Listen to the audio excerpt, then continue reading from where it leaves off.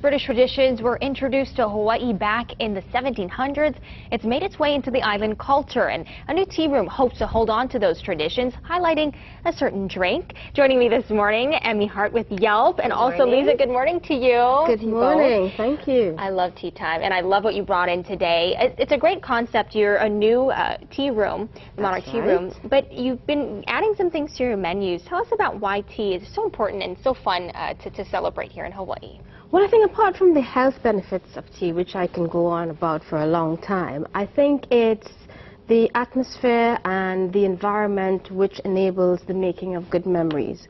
Tea forces us to slow down. It forces us to commemorate our friendships. It really is an homage to the things that really count in life, which are about, taking the time to spend with each other in a moment of solace, having fun, eating, snacking, and I really enjoy the people that come to our store because they have such a wonderful time. They always leave really happy. And full. And full. And I love the decor. I mean, people are loving this on Yelp. Emmy, tell us about the response. So there are 19 reviews, and they're pretty new, so that's actually really great, and they're 4.5 stars. But what's really cool about her tea shop is that it's really tucked away, so it's actually you wouldn't be able to find it right away. It's in Nemea bookstore at Word Warehouse. Yes. Nemea's been there for a long time, so if you just walk in the doors, it's located in the back.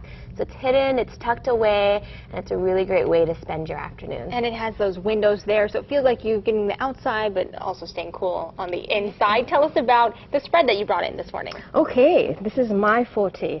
So what we have on the bottom and what our customers really like, because they use afternoon tea as a light lunch option, we've offered a variety of savories here. So I've brought in a selection, which is mini chicken pot pies, and we have mini mushroom pot pies. And then we have goat cheese brie and asparagus tartlets, bacon muffin that's stuffed with cream cheese and Hawaiian pepper jelly. We have fish bolinos, which is cod and potato, and a genmaicha chili sauce. So we use genmaicha tea to make the sweet chili sauce. Then we've got finger sandwiches, and then all we have to pair with all of the teas that you offer. Of course, where can we find you? So you can find us at Native Books in Ward Warehouse, which is on Ala Moana Boulevard. If you come through to the store, go right to the back. We're off the beaten track, but you're always welcome. There's a space, there's a table reserved there for you. Perfect. Yay! Thank you both so much for joining us this morning, and hopefully we can have some tea time during the break. Thank you. You're all right, welcome. We'll be right back. You're watching KITV4 Morning News. Stay with us.